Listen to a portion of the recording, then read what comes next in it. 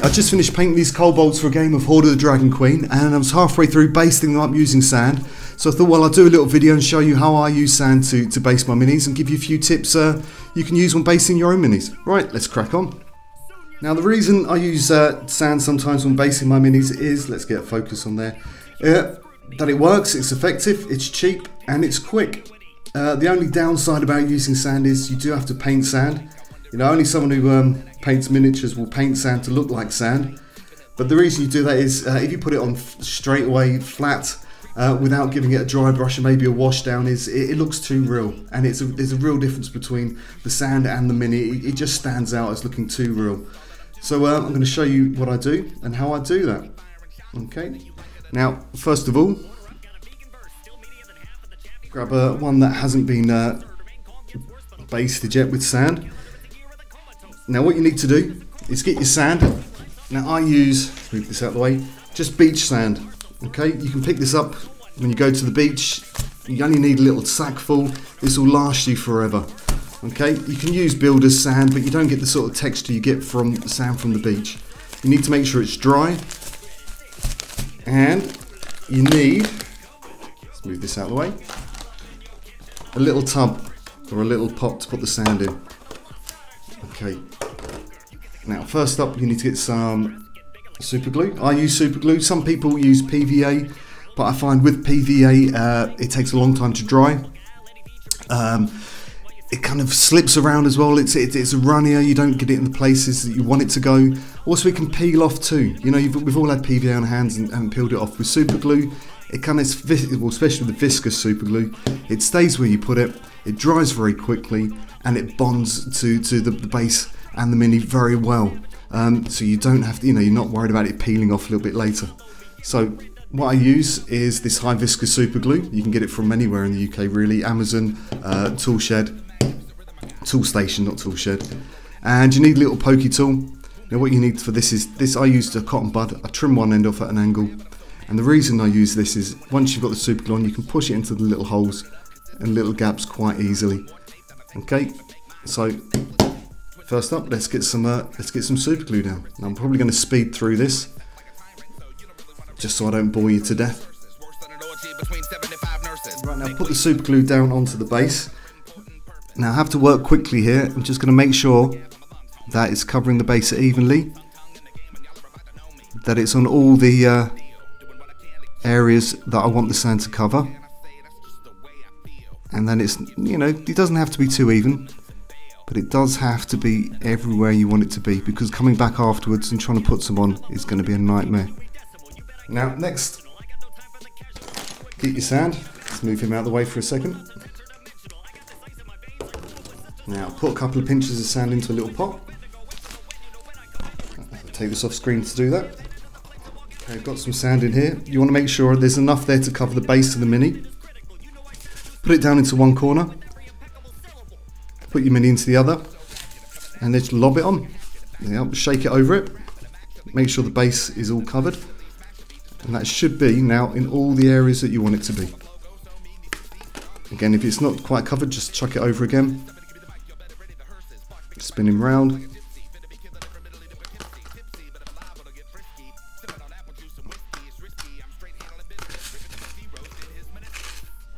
There we go.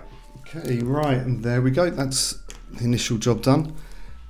Now I just want to leave that to dry, not very long at all, just for a few seconds. You could at this point, when it's still a bit wet, if you've got any sort of excess around the sides, around the base here, when it's still fairly wet, sorry, not dry, you can skim a bit off. But this can come off easily later as well. You don't have to worry too much about that. Spin him round. Alright, that's all good. As you can see there, it's got in between his legs.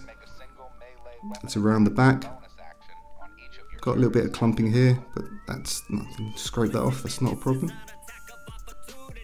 Come on, get off. There we go. Right, I'm going to give that a few seconds to dry. And then we'll move on to putting a little dry brush over the top of that sand. Now what I'm going to use is, so I've got some Reaper Master Series HD paint here. It's Elven Flesh. Now I want to use like a light creamy sandy colour, because I'm going to use a dark brown Anthrax Earth shade as a wash afterwards. So it won't come out looking like that, but it'll be a lower tone of that. So I'm going to use a nice flat brush. I'm going to speed through this. I'm going to use my Elven Flesh just to dry brush all of this. Before I do that, I normally use a nice little fluffy brush just to dust off any excess sand that's not quite stuck down, because as you're giving it a dry brush, the last thing you want is for the loose sand to get caught up on your paints and stuck to your brush. So I'm not going to bore you, I'm going to whiz through it.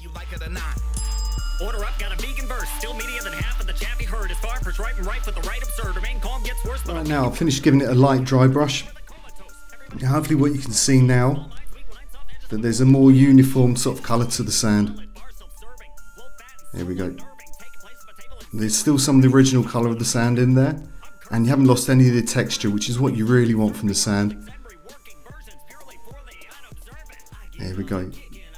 Now what you're going to do, what I'm going to do over the top of that is just put a light coating of a wash of Anthrax Earthshade.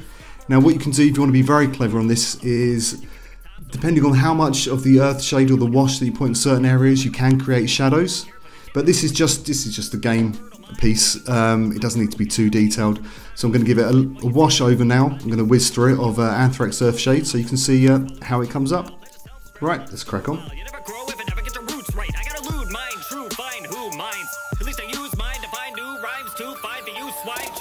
Okay, that's the dry brush and the wash done. Let's have a little zoom in there so you can see. There we go. So you can see it's kept some of the colour of the sand. The light dry brush of Elven Flesh has helped give it a sort of a more uniform colour and brought it into the sort of tones and colours that are used on the Mini. So it's less natural, but that's what we want. And the wash has kind of helped bring out some of the detail clearer and crisper. There we go. So I'm going to set this little guy down to dry for a while. Let's put him over here. Now you can, let me just show you. Now this is sand that hasn't been dry brushed and just has a wash put down onto it. Now it looks fine, it looks great, but when you start sort of comparing that to a Mini, from my eye it kind of, it looks too real. And it kind of shows the sort of juxtaposition between the sand and the Mini. What you want to do is make the sand look artificial almost. Okay, and when that's drying at the back there, I'll also show you this little test piece that I've done, so you can compare. Okay, now this, I don't know if you will be able to see or won't.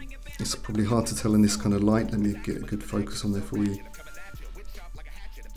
Now this is in quarters. Now this bottom half here, I've used a brown wash, and on this top half here, I've used a black wash. On the left hand side, in this quarter here, I've used a white, very light white dry brush and put a black onto it. And on this side here, I've used the Elven Flesh and put the black onto it. Now on the bottom, this is what I've done today. This is the Elven Flesh with the brown wash. And on the left hand side here is a white with a brown wash. Okay, so you can see kind of the different styles and different highlights that you can get from using different washes in combination with different colours. And you can use that as a test piece to hold up to your Minis and work out what you really want to go for. Again, once you've got it to this stage, you can do another dry brush to pick out the highlights, but this is just for a table game, so you know, I'm going to leave it at this kind of level. Right, let's crack on to the next stage. Now this piece, let me move this out of the way, is starting to dry. I'm going to weight the Mini down. Now I do this with quite a few of my Minis, especially the plastic ones. As you can see, let me find one that isn't weighted. Here we go, and compare it to one that is. The one that isn't weighted, it sounds better, it's heavier on the table, you're less likely to knock it over. Here we go, see? This just feels light and doesn't have that weight that gives it that sort of good quality feel when you're moving it around the table and holding it in your hand. It's easy to do. All you need is a penny. It's as cheap as you can get. I'll show you how I do that. You take a penny. Again, super glue. Super glue is your friend. Big dollop of super glue on there. Don't be shy. Take your mini. Place it down. Squash it. Slide it off the table. Hang on a sec. I'll squash it down. Hold it in place for a few seconds. And that should stick. There you go. And that'll give your mini a better quality, a better feel, more weight. It's less likely to get knocked over, and it feels nicer when you move it around the table. Okay, the next stage, the next part I'm going to do is to add a nice little lip of colour to your base. Now that'll make it look sharper. It'll get rid of any of the little scuffs and any paint marks or any sand dust marks that you've had from basing your mini. And also, depending on the colour you use, you can use it to make your mini really pop. Let's take our guy, put him onto the holder here. Now, I'm going to whiz through this and fast forward. I'm using solid blue, which is a Reaper HD paint. I'm going to whiz through this, don't want to bore you. It should only take a few seconds. Right now, hopefully, as you can see, let's zoom in there. That's the base done. Putting a little rim around him just makes it look sharper, cleaner, better. Now the wash still isn't completely dry, so it's a bit shiny. So what I'm going to do is take him off and show you one that is finished. Come here, there we go. Let's go for you, number 2. There we go. So you get a nice uniform colour. And what you don't notice, or hopefully don't notice, is that when you stick a plastic mini or any sort of mini to a base, you've got that sort of lip between the mini and the base. And that kind of distracts, you know, it's obvious then you've got a mini stuck onto a base rather than the base being, you know, part of the figure as a whole. But when you put sand on, what you can achieve is, you know, that kind of, the base is less sort of apparent. The gap or the drop is less apparent, and hopefully you haven't even noticed it at all. As you can see, some of these have got numbers on. Yeah, 1, 2, 3.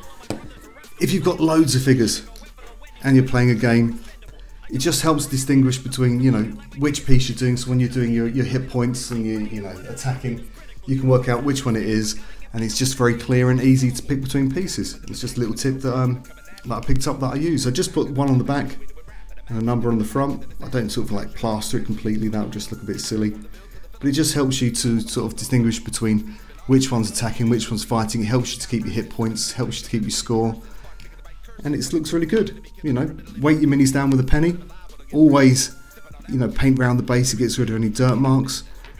And chucking sand on helps sort of kind of get rid of that gap between the base and your mini and help brings it all together.